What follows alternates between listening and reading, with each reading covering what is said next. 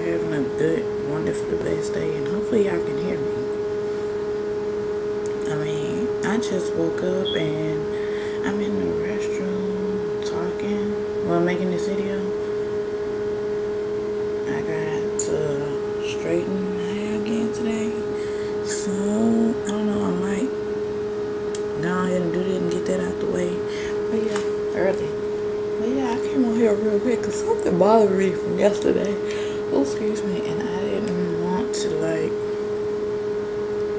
make the video yesterday. I didn't even know if I should or shouldn't, or wanted to or not, or what to say or how to say it. But now this time I thought about it, I'm just gonna go ahead and say it. Hell, you know, when you've been in like bad relationships, and it's to the point where you done been in relationships, you done been abused, you done been in relationships where people use you for what you got, or use you for money, or you take advantage of you all the time, take you for granted and shit like that, or you've been in relationships where the guy didn't even really want you, or the girl didn't really want you, they just wanted you for sex. To be honest with you, and it's all being honest, they wanted you for sex, for money, to have a roof over their head, to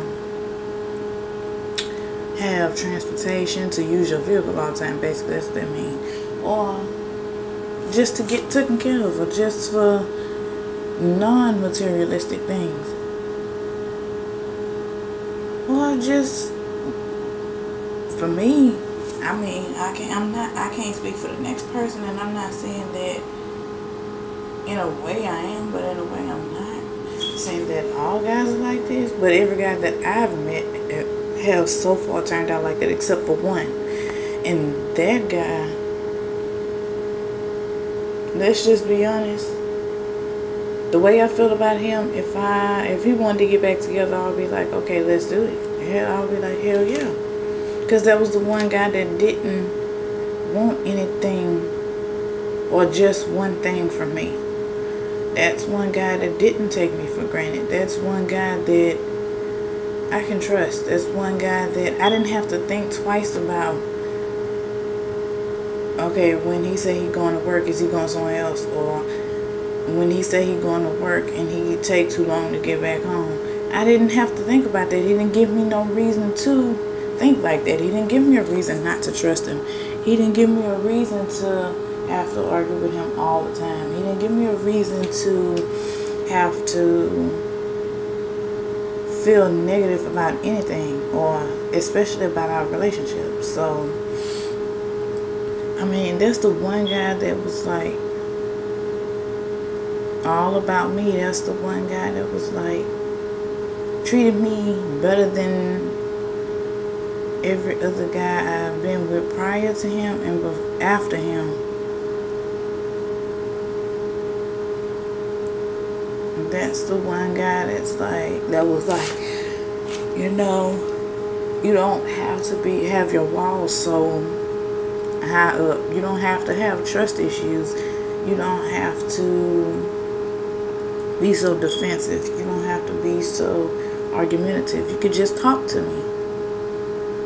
The only one thing I didn't really like was that he did was when we would talk, or when I wanted to talk to him about something, or when something he did that bothered me, was when I would try to talk to him, he wasn't like, to me it felt like he wasn't listening or paying attention, because if he was like watching TV or something, his eyes would just be into the TV. But to think about it, thinking back about it, he actually was listening, just wouldn't basically have eye contact, but that wasn't all the time. That was just like one time during the game.